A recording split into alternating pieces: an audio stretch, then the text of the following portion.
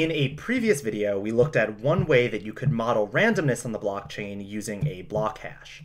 But we saw that it was maybe a little bit hacky to implement, and you could tell that any kind of more complex computation is going to be hard to model with the limiting processing power that the EVM provides. So it might be useful to be able to perform certain types of computation off-chain and then simply relay the results back onto the chain when it's done. In fact, you might want to pull any kind of arbitrary data from the outside world and bring it onto the Ethereum chain and use it in your contracts.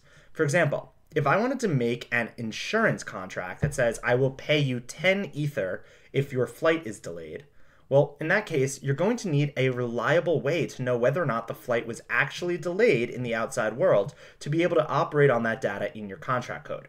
And all of this is where the concept of an oracle comes in. So the Ethereum blockchain is its own source of truth. It encapsulates its own state, and it knows absolutely nothing about the outside world and has no native way to communicate with it. So we are going to put an oracle service in between the blockchain and the outside world, and the oracle service will be responsible for relaying data in a consistent way from the outside world onto the chain. Now, an oracle is just an overarching concept. It is not specific to one individual implementation. There are multiple different ways that you can implement an oracle service, but they have the same general idea.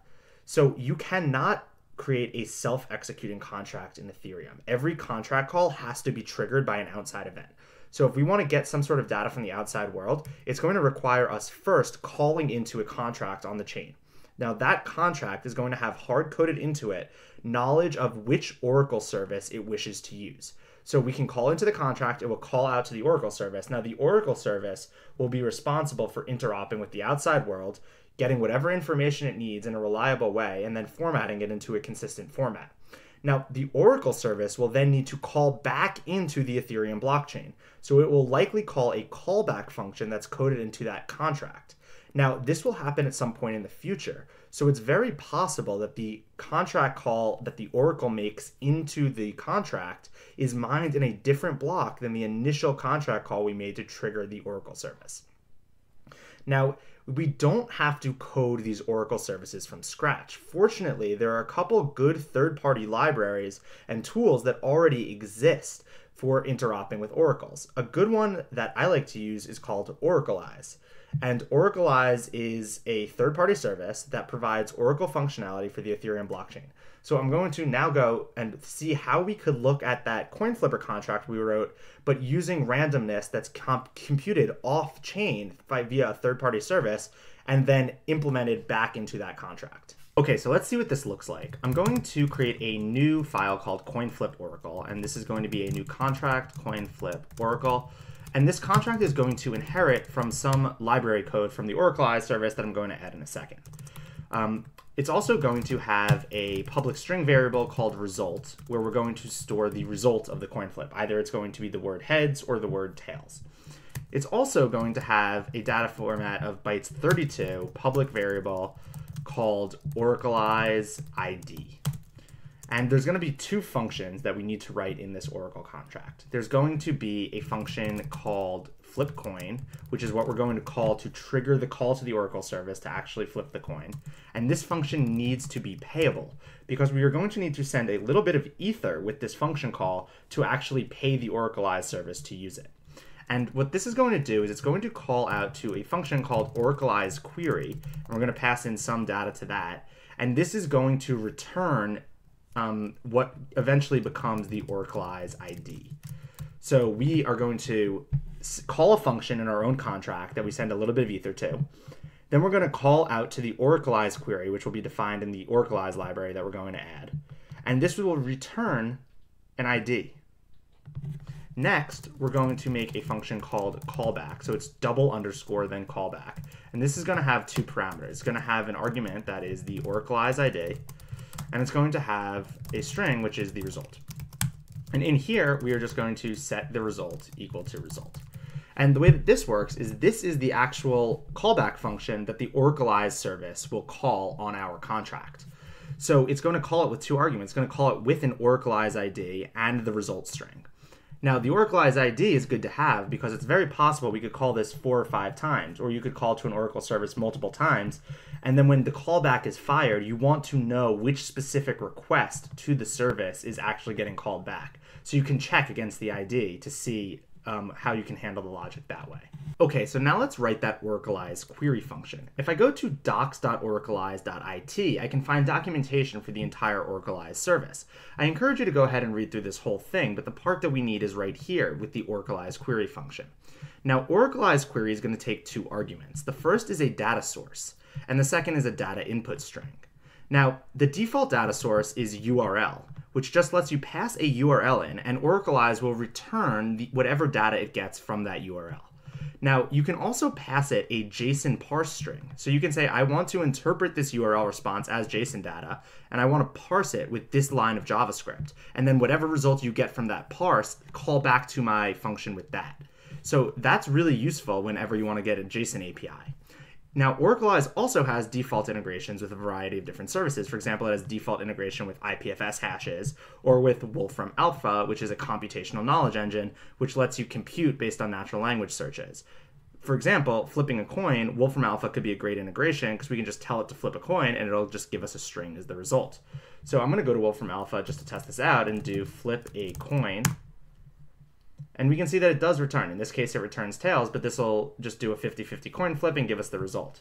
So if we want to integrate with Wolfram Alpha, all we need to do is tell Oraclize to use the Wolfram Alpha service and then the search string. So let's go back to our thing, and Oraclize query will tell it to use Wolfram Alpha, and then we'll give it the string flip a coin. And that's all that we need to do there.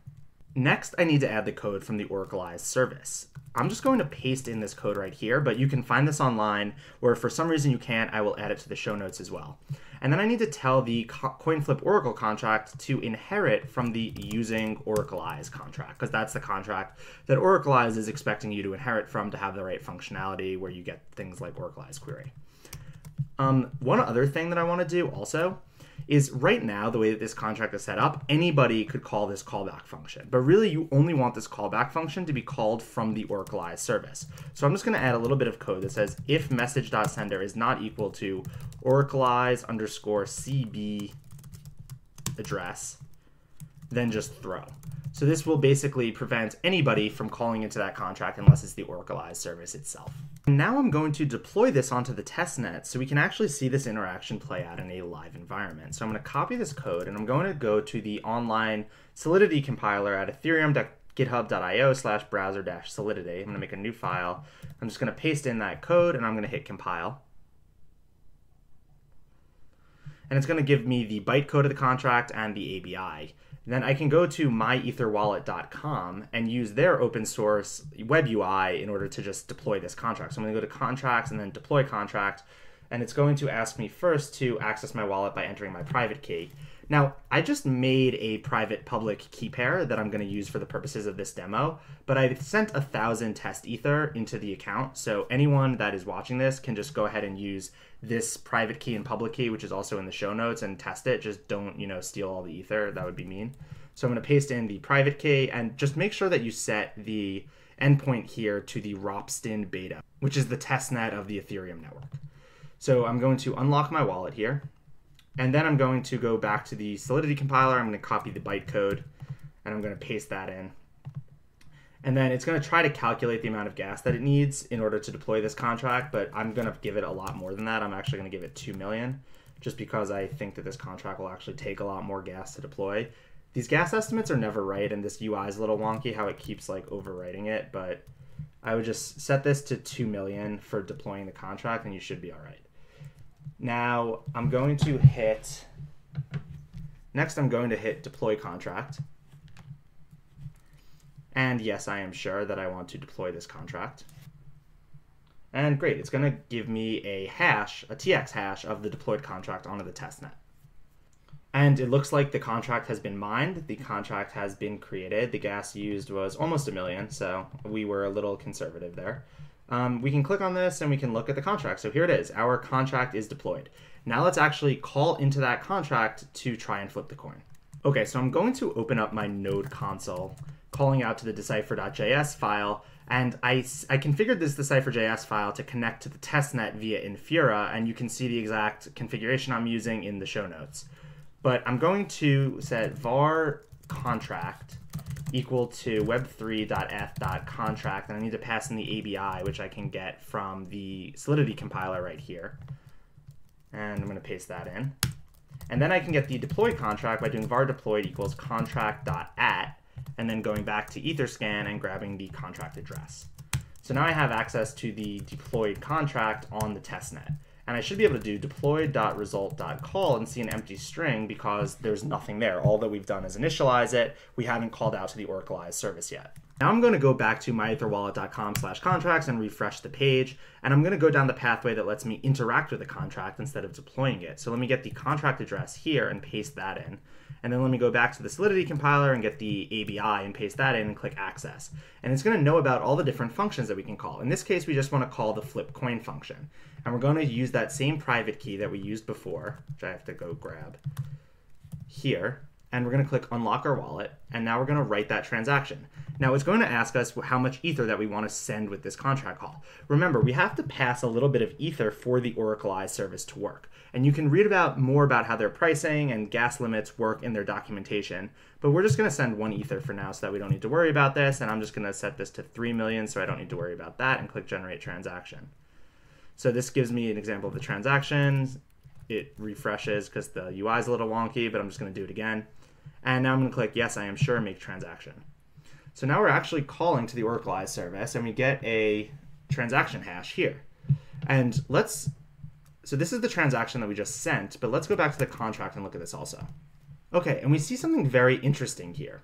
We see this call that we made 45 seconds ago. And if we look at the TX hash, we'll see that it actually knows that this is calling the flip coin function, and this has 1 ether sent with it. So this is the contract call that we instantiated. But there's also another function call that came 35 seconds after ours that we did not instantiate. And if we look at it, we can see that this is actually the Oraclize service calling our callback function into the contract.